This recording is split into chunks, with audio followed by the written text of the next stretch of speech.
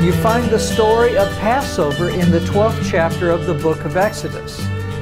And what you find is God told Moshe, He said, tell the people that you are to choose a lamb from the flock. Choose a lamb. It can be either from the sheep or from the goats, but you choose a 1-year-old male from the flocks. But God said it cannot have any problem. It cannot have any blemish. It cannot have anything wrong with it. It cannot have any spot. And He says, you bring that lamb into your place. You let it live at your home for several days. And on the 14th of the month, all of Israel is to take the lambs for their homes and sacrifice it and put the blood al hamezazot babay, nachon, on the doorposts of the house. You take and you put that blood on there. And God said, this is the most important thing of all of Passover.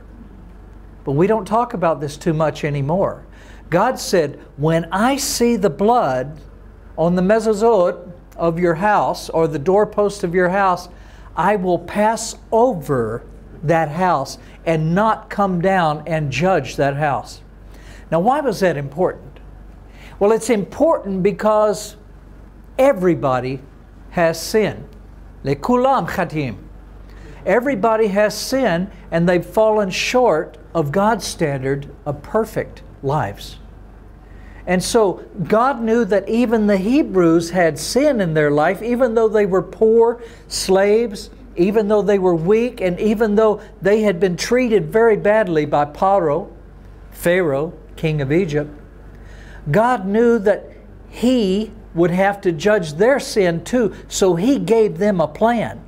He gave them a way out of it, and He told the Ivrim, or the Hebrews, He said, take the blood of this perfect lamb and put it on the doorpost of your house. And God said, when I see the blood, I will pass over that house, and I will not judge the people in that house.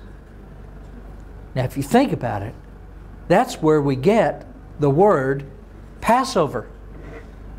That's where we get the word Pesach, is that God passed over the house. He did not come down and judge it.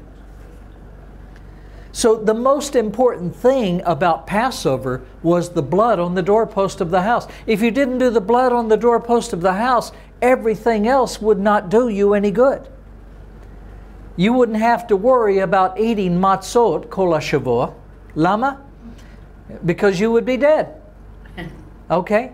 So you wouldn't have to worry about any of that, because God would judge you and come down into that house and judge you, and you would go through the same judgment that the Egyptians did.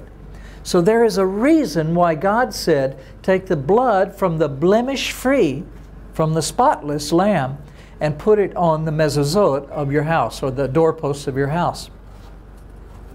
And then Moshe thought that that was so important that when God finished talking to Moshe and telling him, it says in the book of HaSefer Shemot, Beperek Shtem Esrei, in the book of Exodus, chapter 12, it says that the first thing that Moshe did was he called all of the elders of Am Yisrael together. He called all of the elders together, and the very first thing he told them was, right now, go and get a lamb. And on this day, we're going to sacrifice that lamb. All of Israel will sacrifice their lamb together, and they will put the blood on the doorpost of their house, and that way God will not judge us. And we will survive, and God will pass over us. So Moshe knew that the most important thing that God had talked about when God talked to him, Moshe knew that it was about the blood covering the sins of the house. And in fact, the book of Leviticus, Vaikra, Beperek Shvasrei, it says, chapter 17, it says, God said in the Torah, the blood is given to you for atonement of your sins on the altar. And we also know from Yehezkel Hanavi, Ezekiel the prophet, he said that without the shedding of blood, there is no forgiveness of sins. And all sins are covered by a sacrifice that was made with the blood. And so basically, as we get into our message today, I just want to leave you with one thought. Today, HaYehudim Ba'aretz, the Jewish people in the land today, they say, well, our prayers are our sacrifices. You see, the problem is the Word of God doesn't change. Let's be honest. Let's be real. Let's be realistic. The Word of God does not change. And the Torah still says, without the shedding of blood, there is no forgiveness of sins. So we can call our prayers anything that we want. But without the shedding of blood, the Word of God still stands. There's no forgiveness. And you say, well, we can't do the sacrifices because we don't have the temple. Okay, well, here's a question for you. Why don't we have the temple? I mean, did God forget that the Jewish people need to have sacrifices? Slicha shechakti. No, He didn't forget. Did somebody stronger than God come and take the temple away from God? And He says, I'll show you, you won't be able to do any sacrifices anymore. I'll destroy the temple. Well, of course not. No one is stronger than God. The only answer that we have to that, why the temple is not there anymore, is that God no longer needed the temple and the blood sacrifices to forgive the people. What am I saying? Simply this, that God had a plan that He would use His own Son and send Him because He was without sin. God became a man. That's how you can think of the Son. Just like when He became a man and He talked to Abraham Avinu, Abraham our father. He also became a man and He lived among us and was born into a little child's body. We named that child Yeshua. God actually named it. Yeshua, of course, was the salvation of God. The rescue of God. Rescue of God. Who? Hagoel. He was the intercessor. He was the intermediate between God and man. And God said, I will become a man. I will be born into the body of this little child. And I will grow up keeping the law at all times so that I will keep my own rules.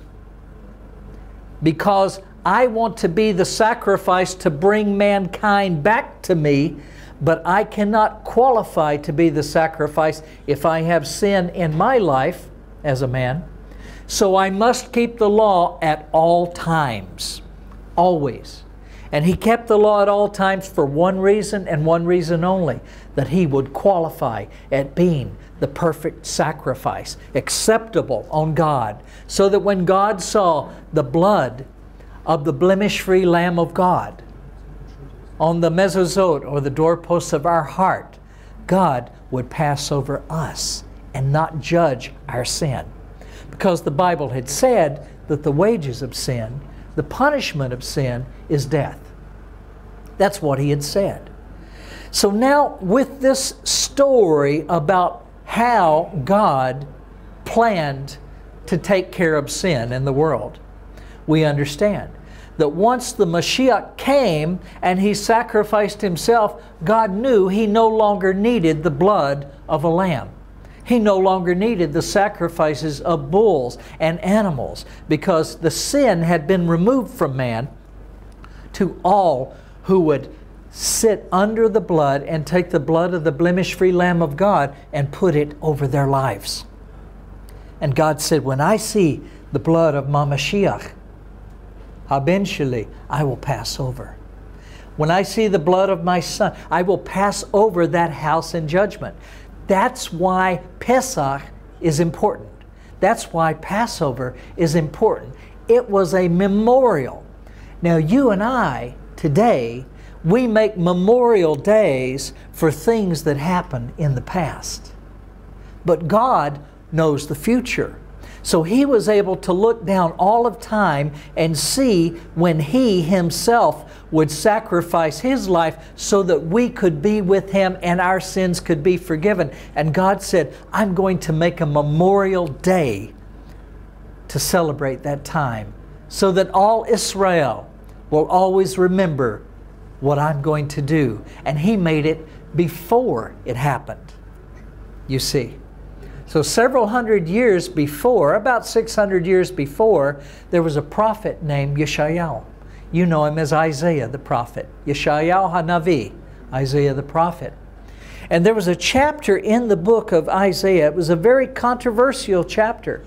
It's in Perek Hamishim V'Shalosh, chapter 53. If you open your Bible and you turn into chapter 53 of Isaiah, actually we're going to start at chapter 52, and we're going to read the last 3 verses of chapter 52. Az HaSefer Yeshayahu, B'Natayim V'Perek Hamishim V'Shtayim V'Pasuk Shalosh Esrei, chapter 13. Now if you need a Bible or something, we have Bibles, Tanakhs and everything at the back. Just raise your hand and someone will bring you one. We have them in different languages. Now, I want you to understand something. The Jewish people, throughout the 2,000-year period of time, they've gone through different thoughts about what this chapter means. I'll give you an example. Almost all of the rabbis, up until 1200 AD, up until 1200, almost all of the rabbis agreed that chapter 53 of Isaiah was talking about the Mashiach, the Messiah. They agreed that it was talking about the Messiah until a commentator by the name of Rashi came along. Now Rashi was a very smart man, but the other rabbis were also very smart. Well, see, the problem is Maimonides also thought that chapter 53 was talking about the Mashiach. In fact, most of the rabbis did up until 1200. And they said, well, of course it's talking about the Messiah. The only question that we have is some of the verses talk about a king Messiah, Mashiach ben David, Hu HaMelech. He's the king that would rule and be in glory and would be very powerful and would rule in righteousness. But then as we read the Tanakh, there's also some other places that talk about the Mashiach, but they're saying that He must suffer. And they didn't understand. They thought, well, maybe there's 2 Messiahs. Ulai Yishtaim.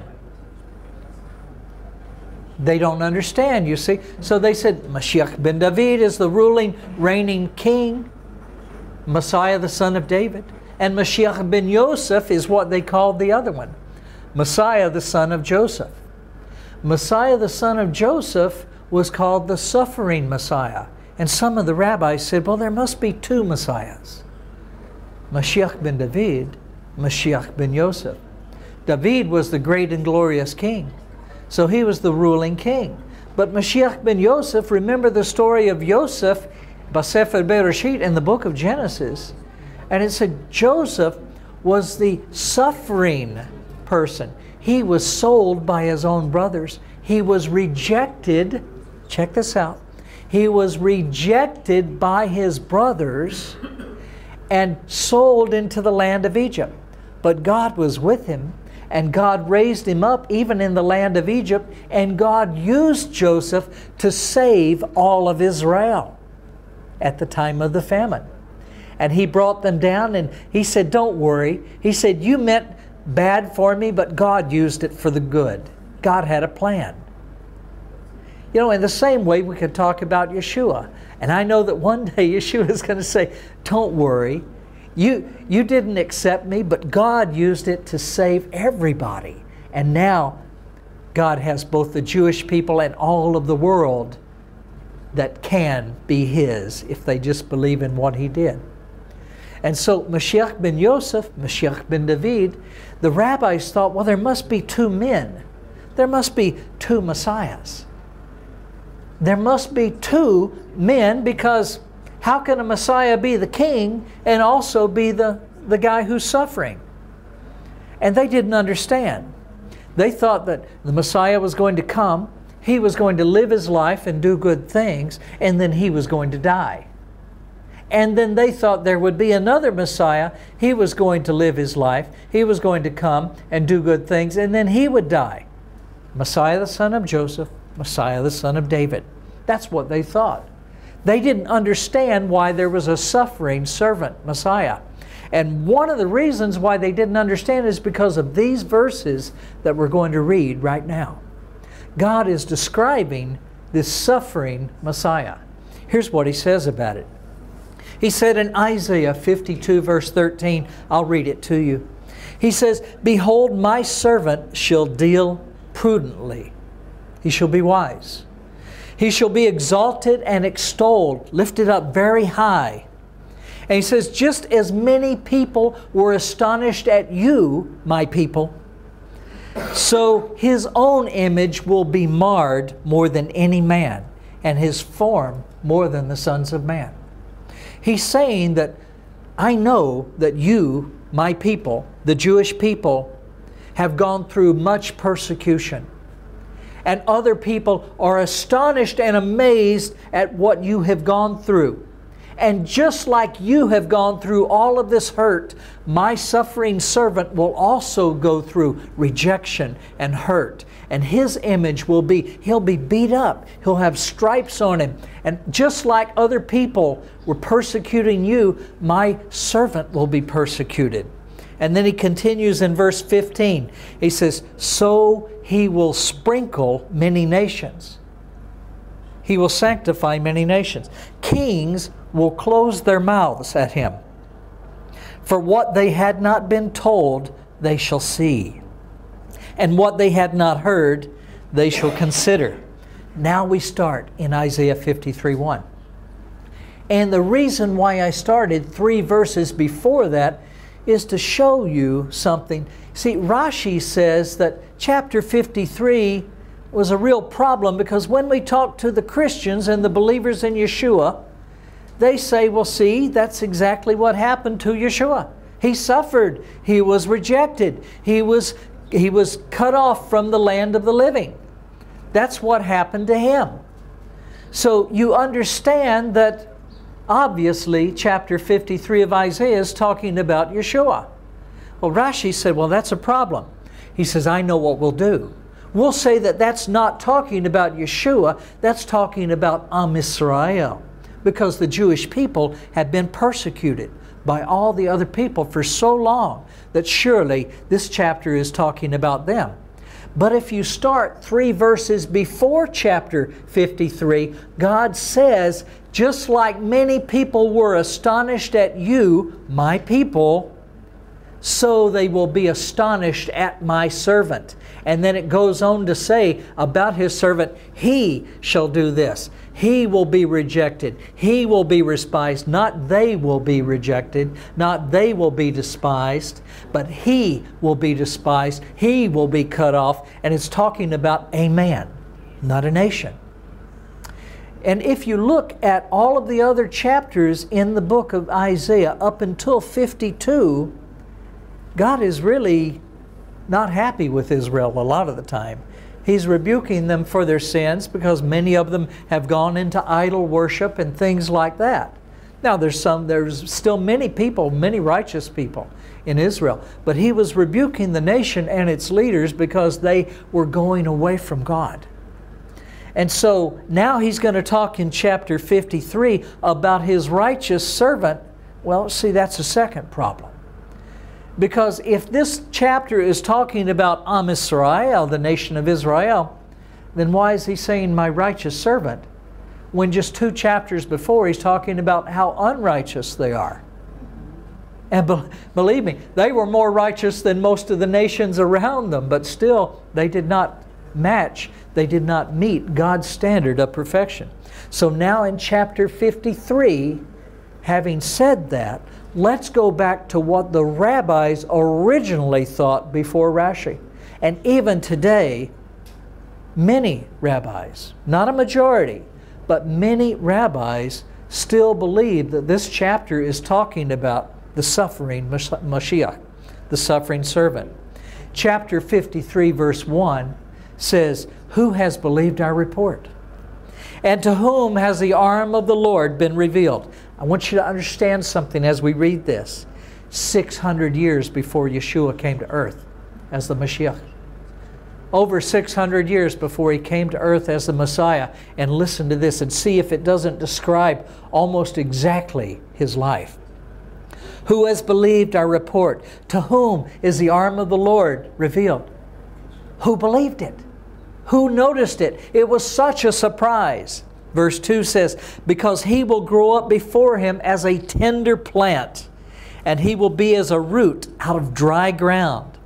He has no form or comeliness that when we see Him, there is no beauty that we should desire Him. He's not a good-looking guy.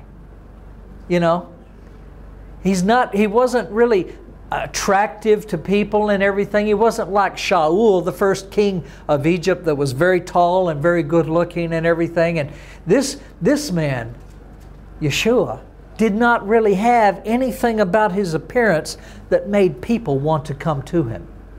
It was how He lived. It was what He said. It was what He did. They understood, they saw that God was with this man, Yeshua. And so it says, there is no beauty in Him that we should desire Him. No beauty that we should desire Him. Verse 3 continues on our 12 verses, and it says, He was despised, He was rejected by men, He was a man of sorrows, and He knew what grief was like. And we hid our faces from Him, and we thought He was despised. We did not respect Him. We did not esteem Him. We did not give Him the credit that He was due. We did not give Him the glory that He was due. Now, if you think about the life of Yeshua, well, He was rejected by His brothers. At first, hundreds of thousands of Yehudim would come to Him, Bagalil, Bakaneret, Vegam Yerushalayim, Vegam, all of the land of Israel, Judea, the Kinneret, Sea of Galilee, all that area. Hundreds of thousands would come to Him. In fact, the record shows that even the Parsim, or the Pharisees, said, what are we going to do? The whole world has gone after Him. They were afraid of losing their jobs because all the people respected the Pharisees. They all came to the Pharisees. They gave the Pharisees their money. They called them wonderful names. They gave them great respect. And the Pharisees loved this. But Yeshua comes along and He's not looking for respect. But God is doing mighty, mighty miracles in His life. And somebody gets healed, and they can see again, and they were born blind. Or a man was not able to walk all of his life from his mother's womb, and he was raised up, and now he could walk and jump up and down in joy. And people saw this, and they told their friends, it says, you won't believe what happened to me. Look, I know you've got a problem too. You come with me. I'll take you to this man, Yeshua. And before long, thousands were coming to Him. And the Scriptures say that there were so many crowds coming to Him, Kol Yodim, all Jewish, that were coming to Him to be healed by Him. So many that they could not even go into the small towns because there were too many people.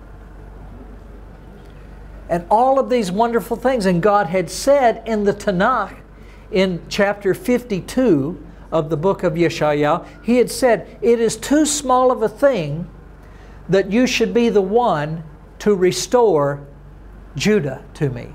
It is too small of a thing that you should be the Mashiach that would restore Israel to me. But God said, I will make you a light to all of the nations, that my salvation may go to the ends of the earth. God wanted to save all of the world, and He wanted to use the Jewish people to do that. And so through their seed, the Mashiach was to come. And God is now speaking to the Mashiach, the Messiah, in the book of Isaiah in chapter 52. And He said, it's too small of a thing that you just save Judah and that you just save Israel, but I will use you to bring the ends of the earth to me. That's what God said, and He's talking to the Messiah, which is kind of interesting if you think about it, because it was 600 years before Yeshua was born into a body. And yet God is talking to Him 600 years before He would become a man. Can you explain that? Can you understand that? I can't. But it just basically goes to show that the Messiah existed before Yeshua was born into the body of a man. Yeshua was with God before He became a man on earth. Now, Christians don't believe in three gods. Of course we don't. Shema Yisrael, Adonai Eloheinu, Adonai Echad. God is one. But I have a question to ask you. You see, you and I are just men and women. We don't understand how God can exist. Does He look like you? Does He have 10 fingers? Does He have 2 eyes? Does He have hair? Or is He without hair? Is His hair long and white? Is it in a ponytail? Is it short? What does God look like, you see? And we tend to think of God, and we tend to think that He's like us. But you and I cannot comprehend God. God is higher than what our understanding can understand. Consider the 4 creatures before His throne. It said they have 6 wings. 2 of the wings they use to cover their eyes. 2 they cover their feet, and 2 they fly with. You think that's strange? Listen to the rest of it. When Ezekiel saw them, when Isaiah saw them, and also the book of Revelation records them, it said that they have 4 faces. One is looking this way, one's looking this way, one is looking this way, and one is looking that way. You can never sneak up on one of these creatures. But you see, those are the creatures that the Tanakh records are before the throne of God. Here's a question. How many minds do they have? Those 4 faces. Do they talk to each other? Guy says, you know, this face says, let's go over there right now. And this guy goes, no, I want to go that way. The other 2 go, you know, oh, we've already been there. Let's go over here. No, we'll go over here. Do they disagree, or do they have one mind? Or are they together? How come they have 4 faces? How come they have 6 wings? If you cannot understand the creatures that are before the throne of God, how can you tell me you understand God? I think we just need to humble ourselves. We need to admit it that God is much higher than what we understand. Can He be 3 in 1 somehow? I believe He can. I believe He can, because that's what the Bible teaches. You say, well, yeah, that's 3 gods. No, it's not. It's one God, but somehow He is more complex than you and I can imagine. Go to the Jewish book, the Zohar. It's the Jewish book of Kabbalah, the foundational book of Kabbalah, Judaism in Israel today. It's considered to be a holy book from God. And you know what it says about God? It said that God is one. But He has these 3 parts, and these 3 are one, and He is 3, but yet He is one. That's what the Zohar says. People today in Judaism don't like to talk about that book, because it's something that we can't understand. And I have to tell you, I don't understand it all. I don't understand how He can be 3 in 1, but I believe the Scripture teaches that. There's a place in Isaiah 48, verse 16, to where the 3 are discussing things, where the Messiah says, and now the Spirit of the Lord has sent me. And it says, now the Lord God has sent me, and His Spirit will be with me. And that verse in chapter 48, verse 16, talks about these 3 that are somehow one as God. It's very interesting to me. I don't understand it, but I believe it's real because the Scripture teaches it. But it says in verse 4, now this is where it really gets interesting. It says in verse 4, surely He has borne our griefs, and He has carried our sorrows. Yet we thought He was stricken by God. We thought that He was hit by God and afflicted, smitten by God and afflicted.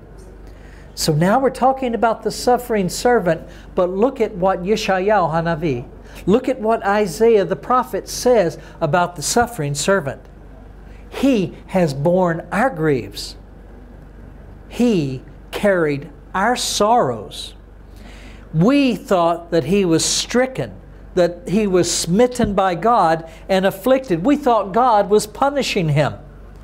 But it says in verse 5, but He was wounded for our transgressions. He was bruised for our sins. The chastisement of our peace was upon Him, and by His stripes we are healed. By His stripes we are healed. Now, I want to call your attention to something. I think this chapter is a very big surprise for most people as they read through the Tanakh, the Old Testament. Why do I say that? Simply because of this. This chapter points to a plan that God has. That God has a plan to somehow put the sins of mankind on this suffering servant Messiah. He was not two Messiahs. It was not Messiah the son of David and Messiah the son of Joseph, because He was not an ordinary, normal man. Since He lived a perfect life without sin, even though He was laid in the tomb, He rose again on the third day. Because it was not possible for sin to keep a person in death when that person had no sin in their life themselves. He took our sins upon Himself, but He Himself had no sin in His life. So it was impossible for death to hold Him. It's just like when someone is arrested and they're put in jail, and they investigate the crime and they determine that, no, this man is innocent. We can't keep him in jail. We must release him. That's the way it was with death and the Messiah. Since He had no sin of His own, death could not hold Him. They had to release Him. And on the third day, He rose. Well, now, since He lived the life of the suffering servant and death could not hold Him, since He rose from the dead and He's still alive, now He can come back as Messiah, the son of David, the ruling, reigning King Messiah.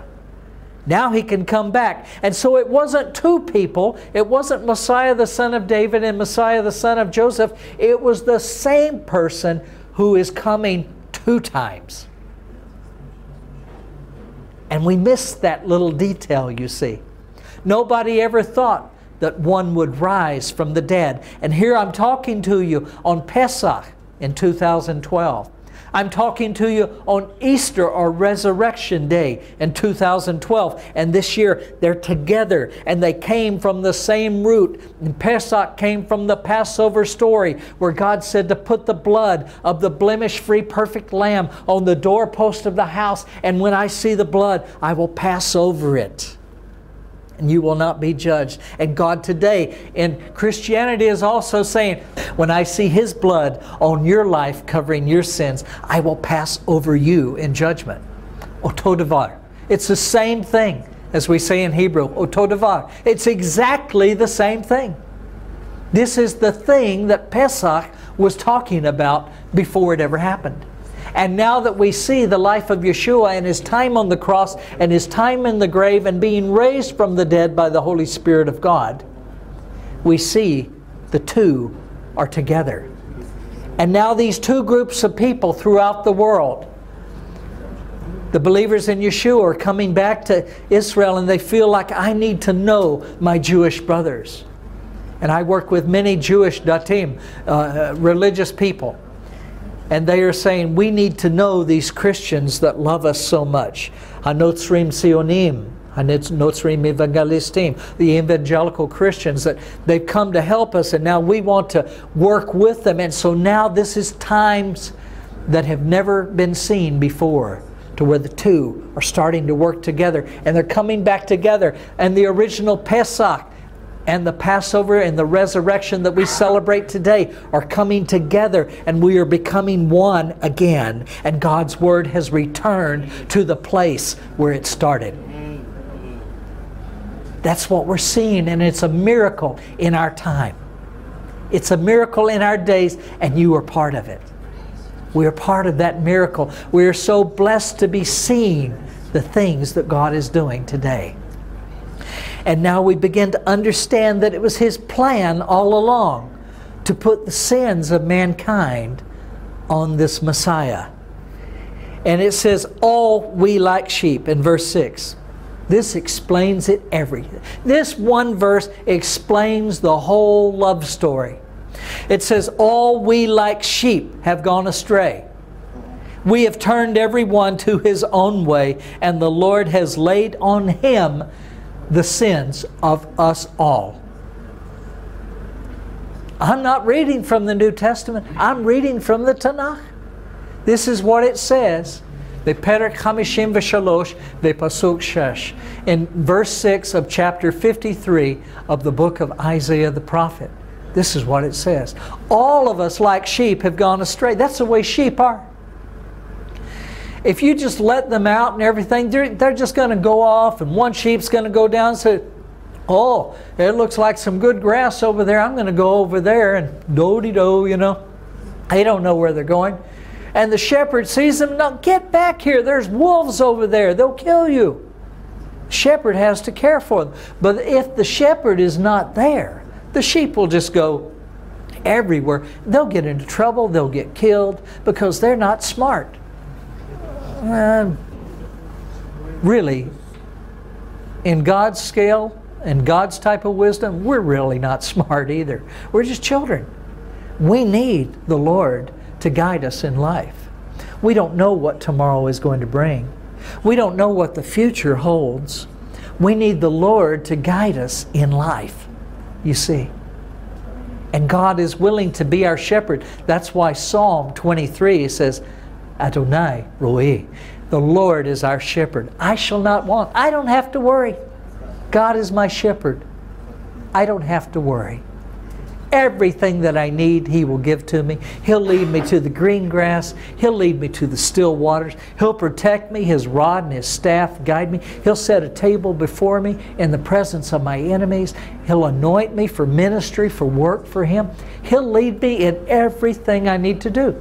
That also is in the Tanakh, in the book of Psalm, Psalm 23. But it says in verse 6, the story. I like to call it the story. All of us like sheep have gone astray.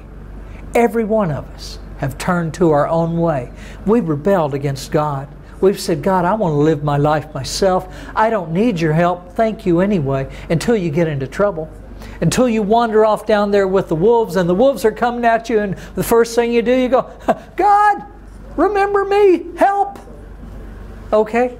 That's the way it is, you know. We just wander off and we get into trouble. But it says, and the Lord laid on him, the suffering servant, the Messiah. The Lord has laid on him the sins, the iniquity of us all. Now that's a new concept you see in the Bible. Up until this point, we did not understand that God's plan was to take the sins of mankind and to put them on one man. And it could not just be any man. It had to be a man who lived a perfect, sinless life. Because the lamb sacrificed on Pesach could not have a spot, could not have a blemish, could not have a problem of any kind. And then God said, when I see the blood on the doorpost of the house, I will pass over. I will not judge you if I see the blood of the Lamb of God in your lives. And so I think that verse 6 really says it all, but it's really a surprise. Because for the first time now we know that God has a plan to put the sins of everybody on one man. And we see this now for the first time. Verse 7 says, He was oppressed, He was afflicted, and yet He did not open His mouth. He was led as a lamb, see, to the slaughter. He's the Lamb of God. He was led to be slaughtered, and as a sheep before its shearers is silent, so He opened not His mouth. We know from the account in our Brit Chadashah, or the New Testament, we know that's exactly what Yeshua, Jesus, did. He was led into judgment. All these people were saying things against Him. He didn't say anything back. He didn't say anything in return. He was fulfilling this prophecy that was written over 600 years before about Him. And it says, as a sheep before its shearers is silent, so He opened not His mouth. Verse 8 says, He was taken from prison and from judgment. In other words, He didn't even get a fair trial. He was taken from judgment. He was taken from prison by a mob, and they just ran it through very quickly and had him killed. And said, who will declare his generation? Who will declare his generation? It's a good question.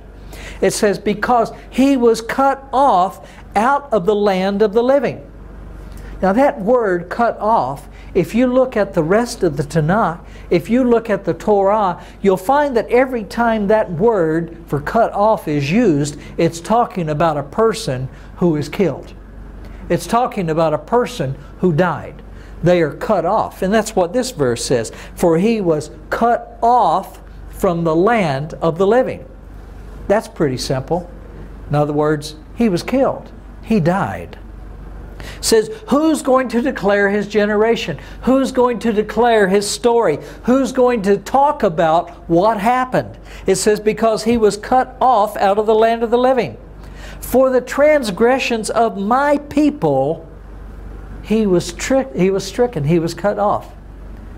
Now look at what this is saying. Isaiah was a Jewish prophet. And Isaiah is saying, for the transgressions of my people, he gave his life. He died for the Jewish people. And he died for all of the people. He came to die for the sins of mankind.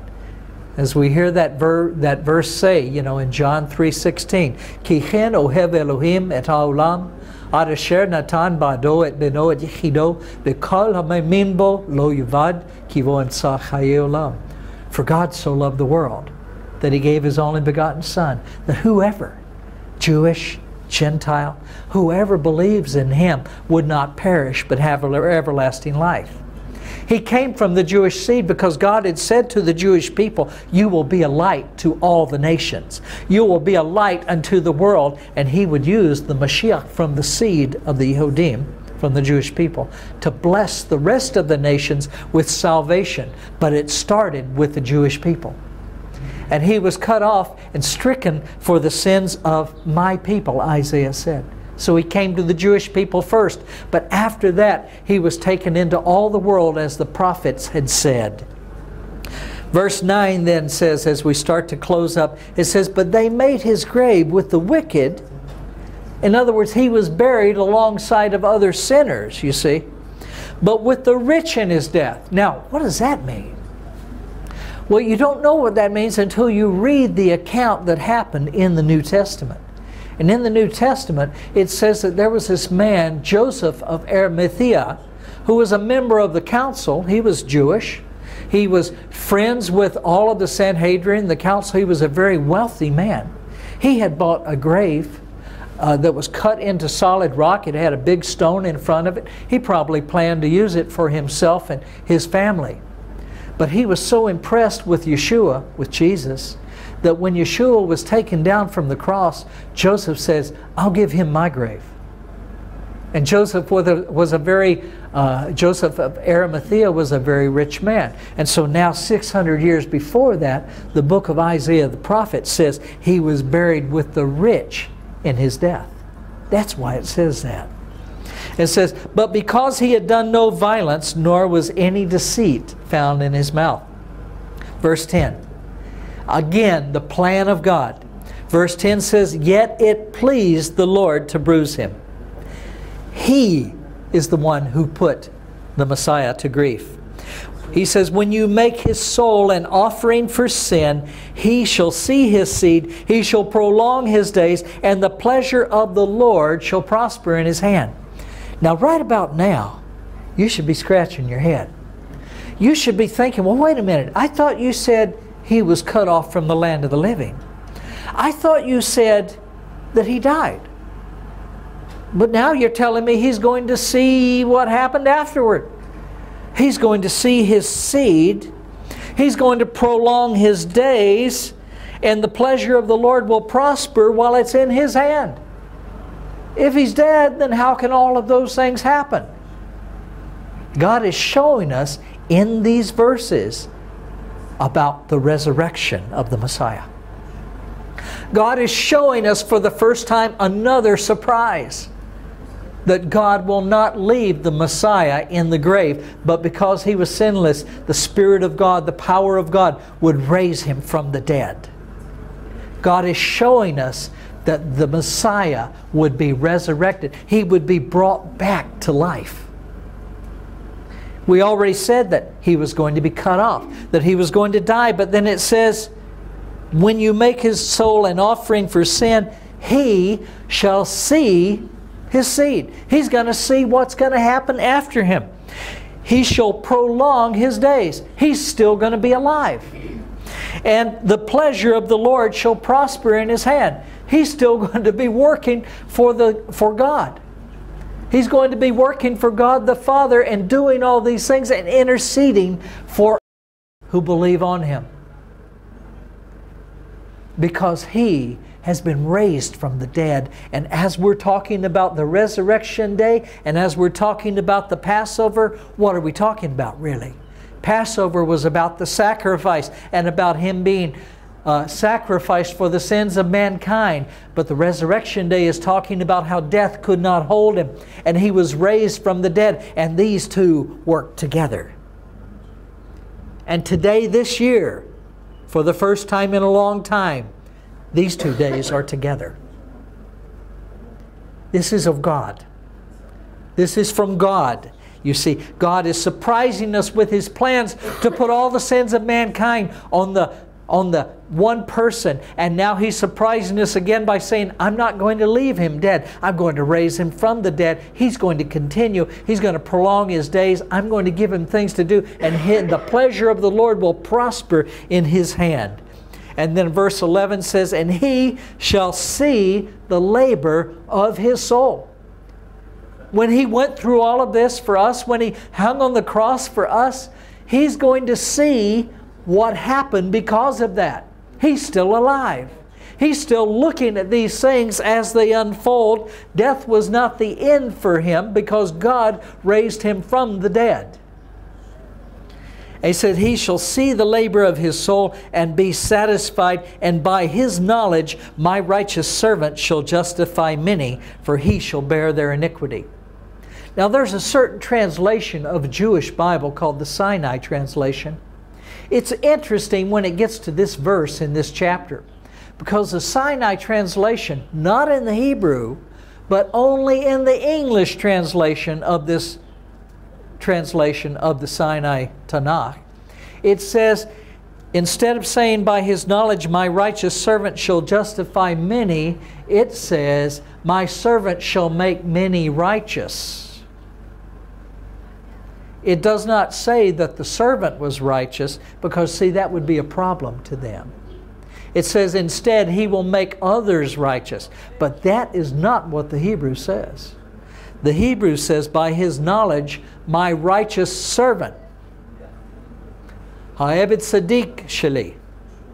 Ha'eved Sadiq is righteous servant, and shall justify many, for he will bear their iniquities. He will take their sins. That's an unheard of concept in all of the Bible. We heard about lambs and bulls and things and animals being sacrificed, but this is the first time in all of the Tanakh we've heard about a man taking the sins of everybody else. For He shall bear their iniquities. And now you understand, this was God's plan all along. This was the plan that God had made from the foundation of the earth, when He knew that man would sin in the garden and that all would be sinners and fall short of the glory of God. Verse 12 then concludes and says, therefore I will divide him a portion with the great. He shall divide the spoil with the strong. You know who divided the spoil? That was the army that won. He's going to get the things that the winner gets, because he won. The devil lost. Satan lost. God won. That's just the way it is. You don't have to worry. God is not an equal person to Satan. God is so much higher than Satan that you can't even imagine. It's incomprehensible, you see. Satan is a created being. Sometimes people like to say that, well, Satan is very strong and God's very strong, and He's saying, He's pulling you this way and God's trying to pull you back this way. And it's this big war between God and Satan. But no, God is so much more powerful than Satan that with the blink of His eye, God could take Satan and all of his demons, turn them into powder, and shoot them to the edge of the universe. It's not even close. It's not a contest. God is infinite in power, infinite in wisdom. You know what? It's got to be really tough for Satan, you think? Maybe playing chess with God? Satan says, well, okay, I'm a pretty smart guy. I was the smartest angel in heaven before they kicked me out. I think I'll move this piece right here. And God says, checkmate. You lose. God knows. God knew from the beginning of time every move that Satan is going to make. Satan can't win. God knows everything, and He's all powerful, and He's all wise. And the Tanakh says there is no wisdom, there is no counsel against the Lord. And you are His child. You don't have to worry. The only time you should be worrying is if you're not letting the Lord lead you, if you're not trusting in the Lord to lead you through life. That's when you should really be worried. Because I think if you just analyze your past and my past, we've made some mistakes.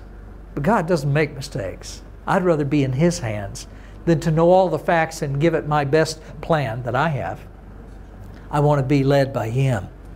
And so He says, by His knowledge my righteous servant shall justify many, for he will bear their iniquities. Therefore I will divide him a portion with the great. He shall divide the spoil with the strong. Because, now if you didn't get the message so far, here it is one last time. Because He poured out His soul unto death, and He was numbered with the transgressors, and He took the sin of many, and He made intercession for the transgressors. He's there before the throne of God right now, interceding for those who believe on Him. And He's saying, Father, don't worry about judging him. He's got my blood over the doorposts of his life. You can pass over that one, Father, because he's mine. He believes in the Lamb of God that took away the sins of the world. And that's the Passover story, and that's the Resurrection Day story. And they are the same, and they work together. And that is the good news, and that's why it's called the good news. Is because you can be saved for eternity by believing in the one that came and gave his life for you. The Bible says that if you confess that Yeshua is the Lord and you believe in your heart that God has raised him from the dead, it says 4 words: you shall be saved. You don't have to get a big book of things that you have to do. You don't have to listen to people that wear funny clothing telling you what they think you should do. You just believe on the sacrifice that God sent. You just believe that you put the blood on the doorpost of your life and that God will pass over you. God didn't say, well, here's a book now, Moshe. You give this big book to the people, and they've got to read it now in the next few days because I'm going to do this on Pesach. And they need to do all of these things, and they must get everything just perfect. He didn't do that. He said, just take the lamb without spot, kill the lamb, put the blood on your house. When I see that your sins are covered with the blood, I will pass over that house in judgment. It's not about what you can do. It's about what God has done. And if you can believe in that, then everlasting life is yours.